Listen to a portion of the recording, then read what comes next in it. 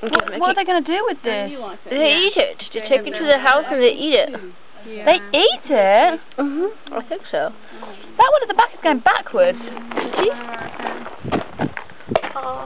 Look, he's pushing it with his back legs and he's pulling it with his front legs. Can you pretend to be a narrator for the BBC or something? I'm making a video. Oh, are you? Okay. Now we're watching the two dung beetles move the ball of dung. Oh, look how regular it is. Katka, we're doing a BBC documentary. You're interrupting. Oh my days, seriously, he's fallen down the stone hole. No, he's trying to dig a hole and they will take it down. Oh my goodness, is that where he lives? This could be an amazing, this could be a fascinating discovery. We could discover the dung beetle's home. We're just waiting for the first dung beetle to resurface. It's really regular. It's so funny. Katka, you're not talking in a BBC documentary voice. Really regular. Oh, where is he? He's scratching around. He's trying to find his home. He's not sure where it is because they covered it up so well, so they're confused themselves. Marbles. Yeah, marbles. No? It's regular. He's about to resurface, and he discovers that it might be slightly more southwest. So off he treks again.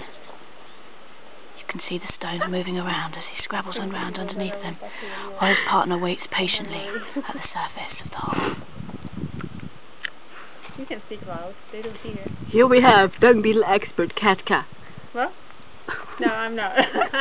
Come on, Katka, you love talking about dung beetles. You're always telling me and Victoria about them. Am I? Really? How often?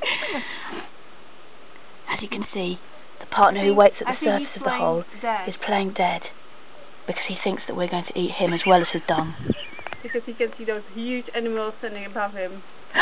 Fortunately, Katka is an expert at dung beetle semaphore, and she's about to communicate with the dung beetle to tell him that we're not predators of his dung or his own body, but that we're just here to make a BBC documentary. So is it the female or male one that is up?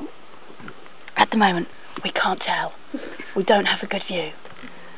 But as soon as the second beetle resurfaces and they start movement again, we should be able to tell you. Hello?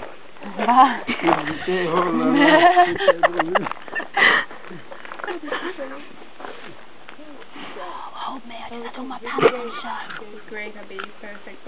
Man. Is it over now? No. Okay, can you wrap it up?